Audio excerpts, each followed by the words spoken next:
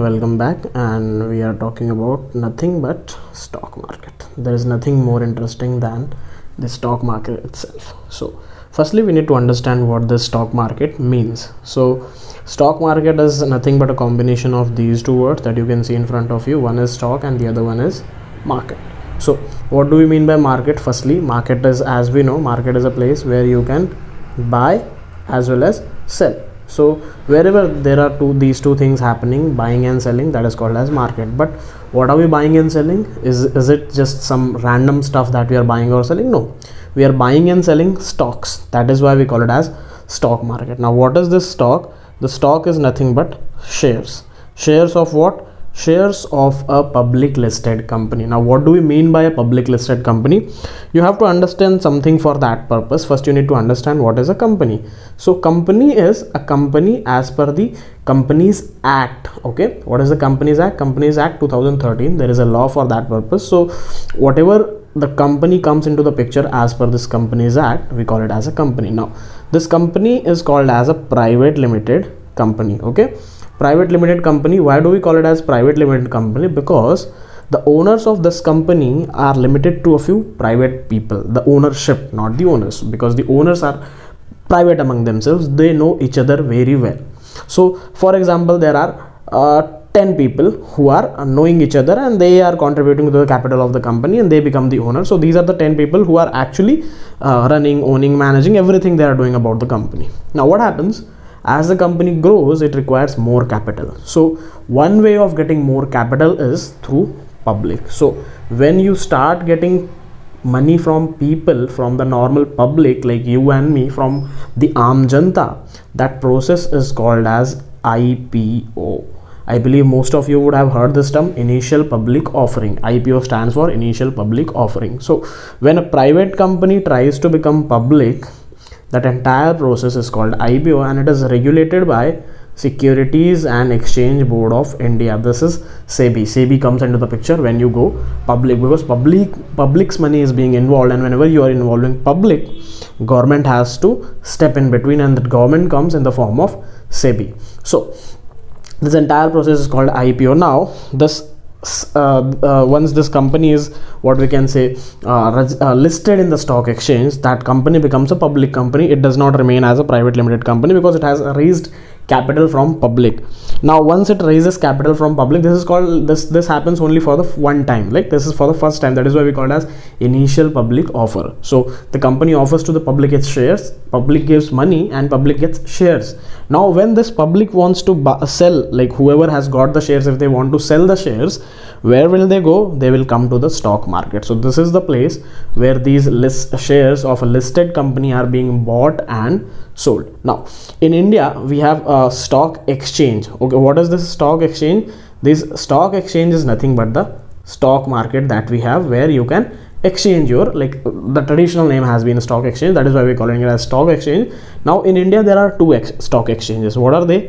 One is called as National Stock Exchange and the other one is called as Bombay Stock Exchange. These are the two stock exchanges as of now that we have, NSE and BSE. So these are nothing, there is no difference as such, just like some random fraction of what we can say, fraction points of difference would be there. Otherwise they are just competitor to one another, NSE and BSE. Now as of now most of the trades happen through NSE. Earlier there was only one, that is called as Bombay Stock Exchange. Like not one, there were many more, but the major functional one was this one only. But after the Harshad Mehta scam, the government decided to open up with one more stock exchange called National Stock Exchange. So as of now we have these two. So now what we understood so far is, what is stock market? Stock market is a place where you can buy and sell shares. What shares? Shares that are listed in the stock market. And how does that listing process comes into the picture? How does it happen? It happens through the process of something called as IPO, when a private company becomes public. Now what is the limitation for this private company? 10 was just an example. For a private limited company, 200 is the maximum limit. More than 200 people cannot be part of a private limited company. Whenever there is more than 200 people, the company has to be converted into a public company. Now this company, when it is listed in the stock exchange, it is called as listed company, and these shares are bought and sold. So this is what is called as, two conditions are there, public and listed company should be there so as to be traded in the stock exchange, right? That is what is stock market. Now How can you buy and sell the stock market shares in the stock market? That is also very simple. There are few requisites to it. One, you must be 18 years of age. Why do you need to be 18 years of age? Because there is something called as Indian Contract Act 1872. Now this is an act which allows you to contract. Now when you're buying the shares, it is a contract between you and the company. You become the owner of the company. So as to enter the contract, this Indian Contract Act asks you to be a major. You cannot be a minor. Minor cannot be a shareholder of the company. So what happens, cannot be a member of the company, so you have to be major, and as per the Indian Majorities Act, again this age comes to be 18 plus. So if you're not 18 plus, you have to manage it some way or the other. You have to get it open through somebody else. Then what else do you need? You need a bank account. Okay, now this bank account is again very simple. Once you're 18 years of age, you can open your bank account with any random bank. That's not a criteria, but make sure that you have what we can say net banking. That is like an added advantage. As of now, there is no as such requirement. You can use UPI or other modes of payment, but still it is good if you have this feature. But bank account is must, 18 years of age being must. Then what do you need? You need to have a trading account and a demat account. Now what are these two, trading and demat account? Okay, you have to understand, now people get confused between trading and demat account. They consider trading account and demat account as one and the same, but these are two different accounts. Trading account is different, demat account is different. First we will understand trading account. So far we have seen that, you know, so as to enter in the market, you have to buy shares either from NSE or from BSE. These are the two markets that we have as of now in India. So as to buy shares from these markets, you need to be member of the market. So only members can trade in the market. Now you getting the membership of the market is very difficult. So what we have in the picture is, there is somebody called as broker. So someone who has this broker is someone who has got the membership, who is the member of these stock exchanges, and this broker will allow you to trade. You can ask your broker to buy or sell the securities, and this broker will do your job in return of a commission. Now who are these brokers?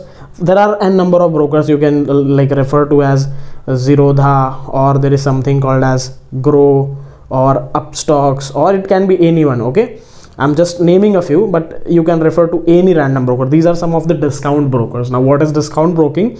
That is also we need to understand. Discount brokers are the brokers who work in heavy discounts. These brokers will not give you any additional service, because like there are some brokers traditionally they have been offering a lot of services, like you can just call them and ask them to do a lot of things. Like they will do that, but they will charge money for everything, whatever they are doing, whatever service they are providing. They will give you extra tips, advices, everything.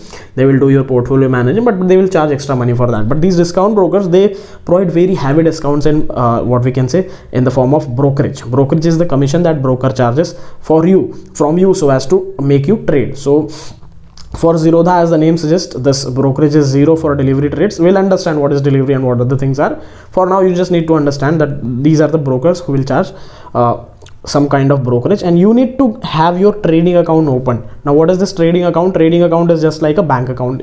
Can you open your bank account with RBI? No. The same way you cannot open your trading account with NSE or BSE. You have to open it with a broker. So these brokers are just like the banks in between. Ultimately the controlling authority is RBI for the banks. The same way ultimately the controlling authority is going to be SEBI. Under SEBI, these are the stock markets, but you cannot open directly your bank account with the stock market. You have to get it open through these brokers. One of the brokers, any broker you choose of your choice, be it like anybody, depending upon which one you like. Just like the banks you can choose, right? But what if you can give instructions using this trading account? You can give your instructions to the broker that I want to buy this much or sell this much. Now once you have bought a particular security or share, where are you going to store it? So as to store it, you need this account called as demat account. So this demat account is opened through opened with either of the two companies. What are these two companies? In India there is one company called as CDSL and the other one is called as NSDL. So you have to open your demat account either of these two companies, but the good thing is you need not to go to them directly. Once you approach one of these brokers, this broker will automatically get your demat account opened with one of these depositories. These CDSL and NSDL are called as depositories. CDSL stands for Central Depository Securities Limited and NSDL stands for National Securities Depository Limited. Now for example, once you approach Zerodha for your trading account, Zerodha will automatically approach CDSL. Why CDSL? Because Zerodha has partnership with CDSLs. Some of these companies have partnership with CDSL, some of these companies have partnership with NSDL. These are the depositories which are going to store your securities in their demat accounts. Okay, so what you will get a trading and a demat account, trading cum demat account all together. So these are not going to be two different accounts, you need not to open two different accounts, but you're going to get two different accounts. Okay, so once you have these things, you just need to go ahead with your so as to open this bank account, you're going to need your PAN as well as Aadhaar. These two documents once you have, you're also going to have your bank passbook. If you have a bank account, automatically you will have your bank passbook, so that is also going to be included, and with this information you can actually open your account and start trading in the market. Now once you have the account, how does it happen? So once you start buying, when it comes to orders, right? Okay, when it comes to orders, or let's not get into the orders first. Let's understand something called as what we mean by trading in the market. So when you enter the market, there are two things. One is called as trading and the other one is called as investing. Now what is the difference? For example, I want to buy Reliance Industries. Okay, now Reliance Industries, as of now, it is trading at 2,600. This is an example. Okay, so if I'm buying, if I know that Reliance Industries would become how much, if I'm expecting it will become 5,000 after 10 years. Okay, after 10 years. Now after 10 years, if it becomes 5,000, and with this expectation I'm buying RIL, so I'm going to hold it for at least 10 years, right? Now if I'm holding it for 10 years, it is what? It is nothing but my investment in the company, because I am going to be the owner of the company for next 10 years. But in the same way, if I'm just buying RIL at 2,600 and I'm selling it at the rate, for example, 2,650, so 50 rupees is the only profit I have made. That is going to be trading. If I'm doing it for the short term, it is going to be trading. If I'm being there for the long term, it is going to be investing. Now how does it make a difference if it is trading or investing? The difference is going to be of how long you are there in the picture. Now whether it is 2,650 or something different, it is going to be determined. Now this short term, this trading, it can be for a day or for a week, for a month. That's not a concern. It can be for any, but your intention was to hold it for the profit. Now if you're investor in the market, you're not going to be looking forward for the profit. You're looking forward to generate wealth. You're looking forward to double, triple or 4 times, like n number of times your money. But a trader is looking for a small fraction of amount as what we call it as profit. Now if profit is your intention, you're going to be a trader. But if you're just looking for a day, there is something called as intraday. Okay, now what is this intraday? Intraday stands for within a day. If you are buying the share and trying to make a profit within a day, that is called as intraday trade. Whether you are making profit or not, but your intention was to make a profit within a day, then that makes you an intraday trader. So market, as of now, the market starts at 9:15 AM and it ends at 3:30 PM. So in between this time frame, if you're doing the trade, if you're entering the trade and exiting the trade, you're called as an intraday trade. No, how can you enter or exit? Either you buy first and then you sell it, or you sell first and then you buy it. How would it happen? You can buy, let's suppose you can buy at 100 and you can sell it 102. So 2 rupees is going to be your profit. The same way, if you're selling it at 100, you need to buy it at lower than this, for example 95. So 5 rupees is going to be your profit. How does it happen? This is actually called as this selling first, and this part is very simple. You bought at 100, you sold at 102. But what if you buying at 100, you're selling at 100 and buying at 95? Can we do this? Yes, you can do this in intraday. You cannot do this otherwise, but in intraday you can sell first and buy later. What we call it as, this is called as short selling. Have you heard of this term, short selling? No. So let me make it clear. Short selling is, for example, you know a particular share, you can see the chart, and this chart is like this. You have observed that this share is trading here at 100 as of now, and it is going to be at 95 later on. This is what you are expecting. Now if you are very clear, very sure of it, you can always sell it. How would it happen? When you place a sell order at 100, what happens is you don't have the share. You would be thinking that if I don't have a particular security, if I don't have a particular share, how can I sell it? You don't have it as of now, but your broker does have. So what will happen? Your broker will actually lend you, like for example, you're looking forward to sell 1000 quantity, right?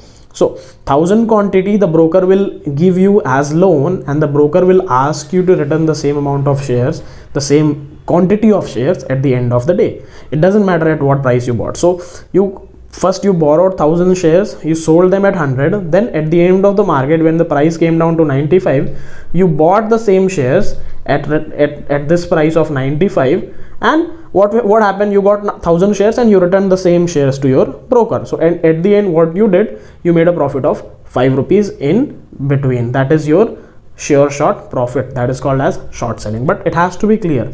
The risk is, if you don't, again the same way, the risk is there in this kind of scenario also, when where you're buying, but the same risk is here also. This is the risk with intraday actually, that this trade has to be executed.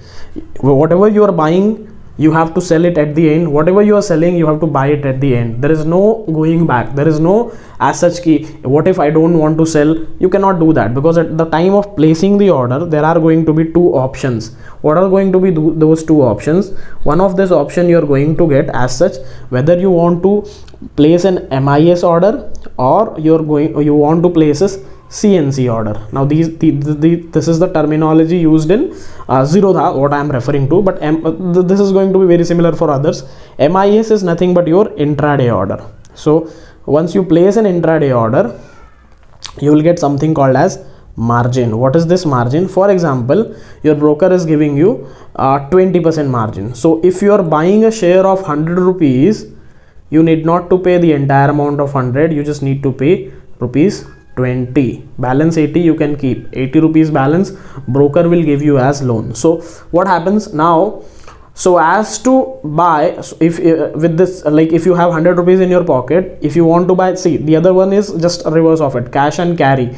It means you have to take the delivery of the share. So the good thing about delivery, or the bad thing about the delivery, is the shares will be credited to your account in T plus 2 days. Now what does it mean? Trading day plus 2 days. So for example, today I am buying, after 2 days the shares will be credited in my demat account. Okay, so trading day plus 2 days. So that is the delivery. But so as to get this delivery, I have to pay the full price of 100 rupees. But this is for CNC. But when I'm going with MIS or intraday, I just need to pay the margin amount. If my broker is asking for only 20%, so I just need to pay 20 rupees. So what is going to happen? With this 100 rupees, I can buy how many? 5 shares. So 20 into 5 becomes 100. I have just 100 rupees.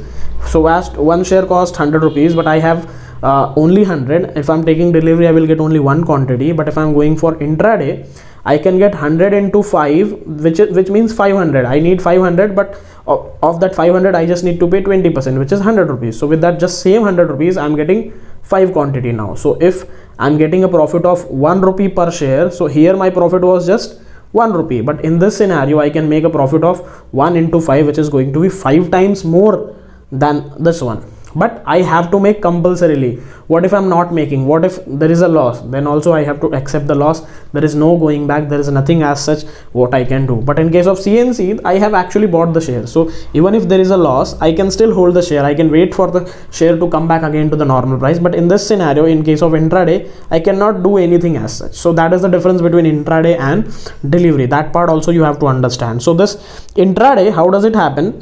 This intraday starts, this intraday is like within a day. So it starts between the time frames that we have discussed just over here, 9:15 and 3:30.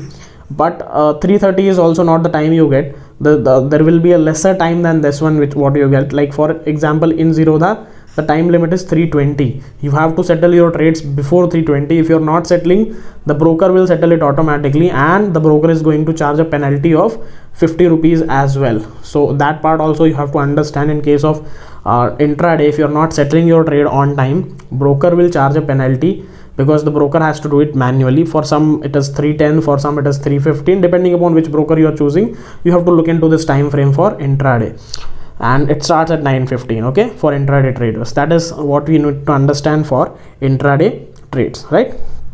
Now, talking about something, intraday is going to be a trading. The same way you can hold the share for a few more days, and that is referred as swing trade. So this is called as, like, I bought a share at 100 and my target price is, for example, 120. So I waited for example 1 week. So after this 1 week, I got that the share was trading at 100 and I got a swing of 120. So I bought at 100 and I sold at 120. So in between whatever swing I have got, because of that we call it as swing trading. That is also what is quite popular in the market, right? But when it comes to investing, you need to understand certain things. Investing is for the long term. Okay, now investing is for the long term. You have to understand what the company is, how does it perform, what are the things. That part we will understand when we are doing the fundamental analysis. Okay, this was just fundamentals, basics of stock market, how things work, how things go. But investing part we'll understand when we are doing fundamentals. For trading, what is important, you have to understand that part. For trading, buying at a lower price, selling at a higher price, selling at a higher price, buying at a lower price, that is the thing. So you have to understand when to buy and when to sell. That is covered through something called as technical analysis. Timing is very important, right? Because if you're at the wrong time, you will end up making losses. So as to understand the technical analysis, we'll have a separate discussion how this technical analysis works. So one more lecture is there on the fundamental analysis, one more lecture is there on the technical analysis. But before understanding fundamental and technical analysis, there is something what is called as candle chart. So we need to understand candlestick as well. What is this candlestick, how does it perform, what are the functions of the candlesticks? For this video, we're just stopping, for this class we're just stopping over here with basic ideology of what stock market is. I believe you understood what stock market is, how does it function, and how you can enter to the market, right?